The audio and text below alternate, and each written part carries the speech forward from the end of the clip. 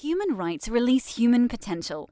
How do we tell if countries are respecting people's human rights and allowing them to flourish? If we want leaders to prioritize human rights, we need to measure them. What gets measured gets improved. Leaders of countries love numbers. What's GDP growth this quarter? How many people are out of a job? But do leaders have all the most important numbers? The Human Rights Measurement Initiative, HRMI, is filling a gap in the human rights ecosystem. We use award-winning and peer-reviewed methodologies to track the human rights performance of countries and publish scores each year on our rights tracker. We want countries to strive to climb to the top, to do their very best. We want leaders to call in their advisors and ask what they need to do to get their human rights scores up.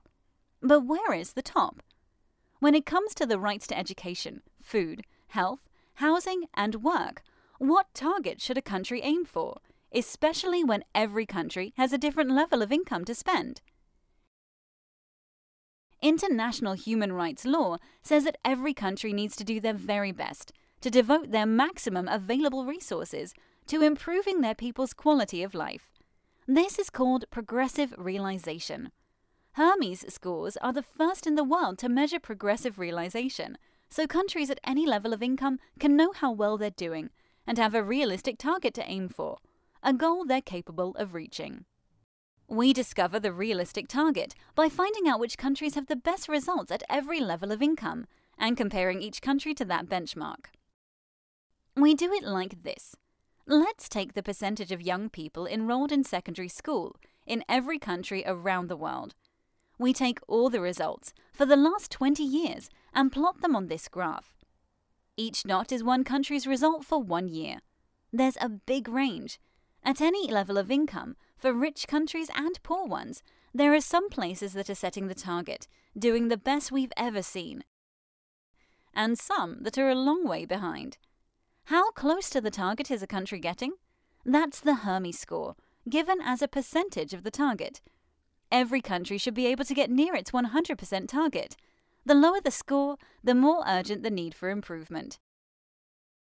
A low-income country getting 100% will most likely need more resources to improve its people's lives further. You can take these scores to government leaders. Show Guatemala's government that they are far behind other countries with the same level of wealth, even among their local neighbors. Show Malaysia that at their high level of income, they could achieve so much more.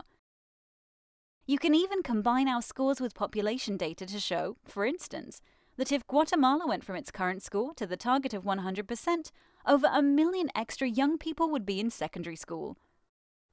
Human rights release human potential and let people flourish. You can harness the power of HRMI's economic and social rights scores to fuel your country's climb to the top, its quest to be its very best. Go to rightstracker.org now.